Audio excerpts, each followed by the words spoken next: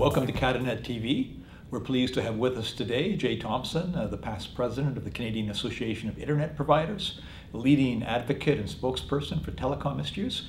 So Jay, it's good to have you here today. Nice to be here, John. I understand that Ministers Clement and Moore have been involved in internet copyright consultations this summer, and that you've been involved in these discussions.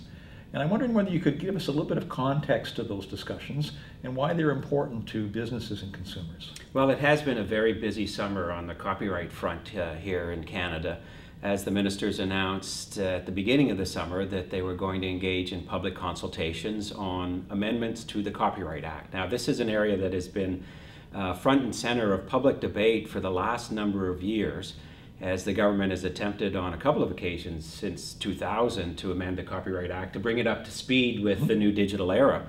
And this is the first time in the last 10 years that they've actually reached out to the public and invited the public to comment, to meet with them in town halls, to make submissions online. And the whole purpose is to lead to a new and a future-looking Copyright Act to deal with the new world in which we live. And you were at the presentations, I understand, speaking out on some of the themes and issues. Can you share with us what are the key issues and themes that are being examined? Well, as you can appreciate, with over 5,000 different comments being submitted through the process over the summer, the issues are across the board. Everything you can imagine in the world of copyright has probably been raised by those that have been active over the summer. But I'd say that the key issues would be those that relate to the implementation of the World Intellectual Property Organization treaties, which were passed at the international level back in the mid-90s and are still raise issues that are continuing to be debated here in Canada and around the world.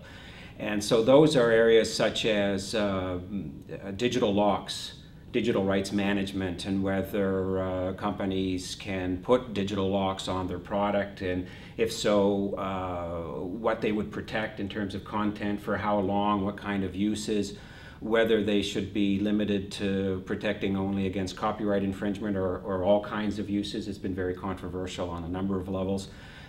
Expanding the exceptions to copyright, so that the kind of activities that people are engaged in nowadays, with the ability to take content and shift it to various different media or devices that they have for personal use, whether they'll be able to have more opportunities to do that without technically infringing on copyright.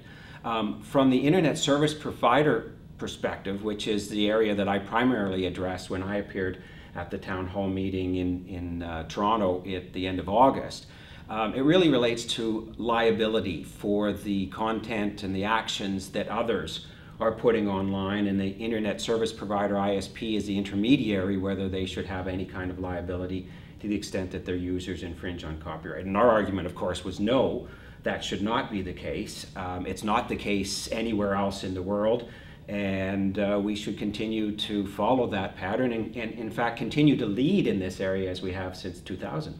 Excellent. Of course, this video is going to be linked to your newsletter update, and I know you're available. If people have issues and concerns, they can communicate with you directly. But before, or rather in addition to copyright, I know you scan the environment regularly. Are there other things on the horizon that we should be tracking that would have a bearing on the success of the industry and really the climate in Canada to grow businesses? Well, certainly there's been a lot of attention paid to the whole issue of net neutrality lately, and whether there's going to be any kind of legislation or policy developments in that respect to ensure that Canadians and smaller internet or independent internet service providers continue to have access to full broadband capabilities. There are competitive issues that are always ongoing in this area between the independent internet service providers, of which CATA CAPE represents a large portion of, and whether they'll continue to be able to have the flexibility to offer competitive services or service to their customers. So that's really key, I think, over the next few months and even years. Jay Thompson, leading advocate and spokesperson for the telecom industry. We've heard about copyright, we've heard about net neutrality, We've heard about other competitive issues relating to the internet. So Jay, thanks for joining us, and good luck with your communications. Thank you, always a pleasure.